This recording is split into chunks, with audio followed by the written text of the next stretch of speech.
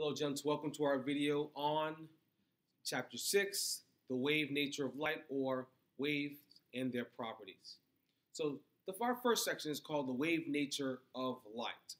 And many of you guys have already studied waves before and know a few of their properties. So fill in what you don't know here.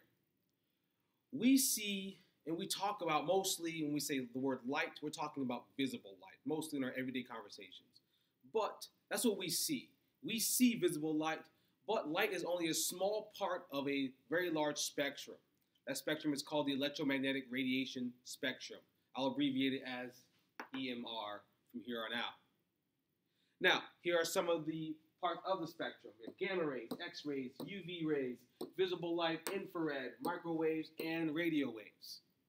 Now, all of our electromagnetic radiation share one fundamental characteristic. They all travel at the speed of light, which is 3.00 times 10 to the 8th meters per second. It's given the variable c.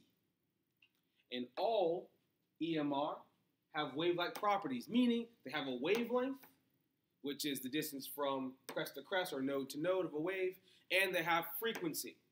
The frequency is the amount of cycles or waves per second that pass a certain point.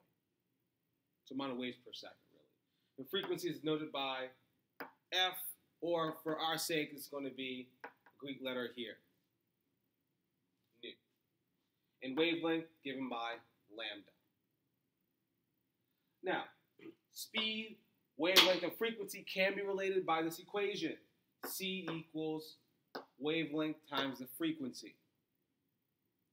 In order to keep c constant, meaning all speed of light travels at this speed, it does not change. In order to keep that c constant, wavelength and frequency have to be inversely proportional, meaning as one increases, the other decreases. So, as wavelength, as we go from gamma rays to radio waves, our wavelength increases. Wavelength increases. At that same time, our frequency decreases. So going this way, frequency decreases. Going this way, frequency increases. So if an increase in frequency this way, an increase in wavelength that way. If they're going the same way, they're opposites. Wavelengths measured generally in meters or nanometers or picometers or micrometers, depending on how small or large the wavelengths are. Frequency generally measured in hertz. Hz, which is, waves per second, so 1 over seconds. Now, 6.2 touches on the fact that waves are not only seen as just having wavelength and frequency, meaning light isn't only defined in terms of a wavelength and frequency. You can define it in other ways. So 6.2 talks about quantized energy and photons.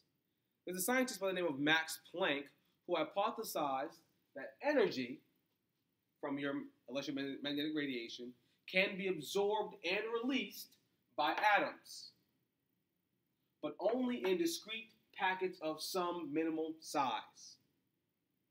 And that minimum size is where we get the word quantum from. Quantum means a fixed amount. So a fixed amount of energy is the name given to the smallest quantity of energy that can be emitted or absorbed as EMR. That's a quantum. A quantum, the smallest amount of energy that can be emitted or absorbed, the smallest amount.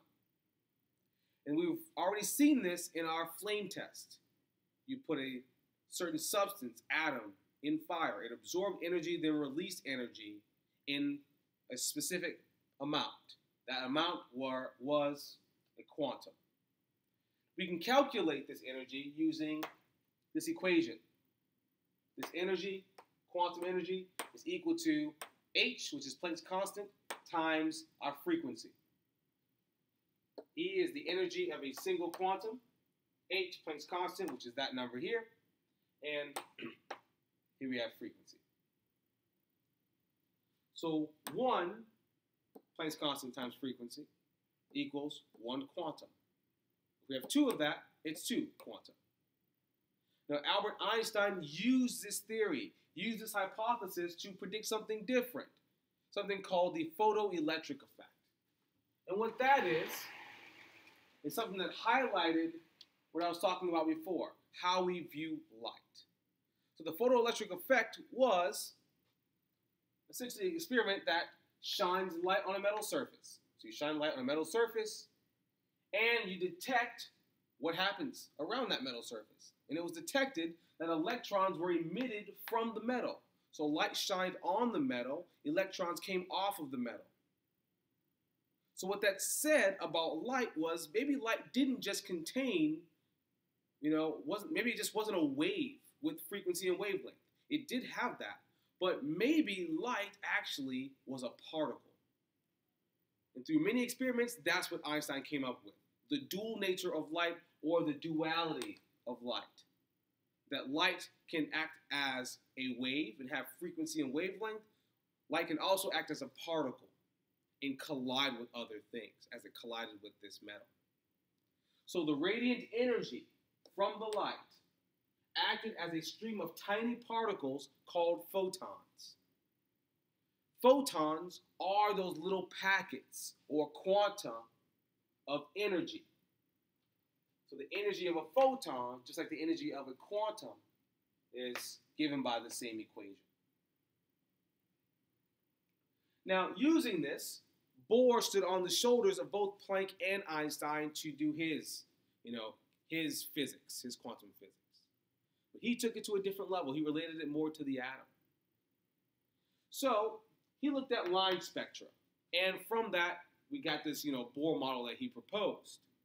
So a line spectrum is a spectrum containing radiation of only specific wavelengths. It's very specific. So if we look at hydrogen, our hydrogen line spectrum here. So this is a hydrogen atom.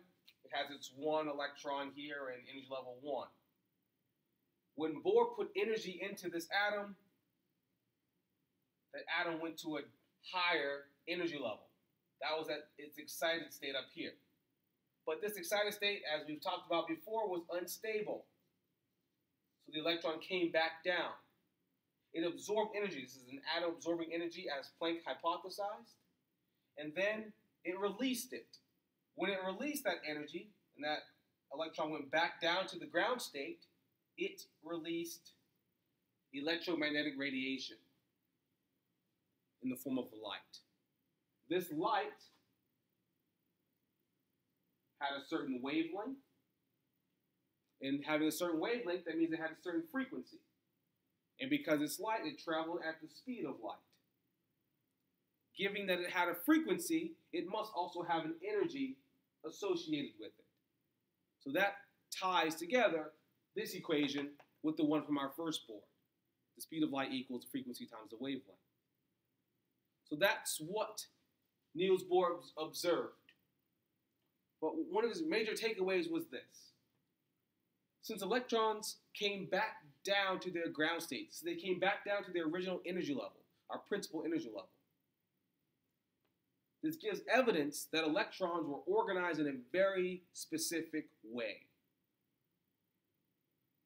Electrons are arranged according to their quantum numbers, arranged in principal energy levels, sublevels, orbitals, and those are all overlapping in a very complex manner. Gentlemen, please take notes. Adios.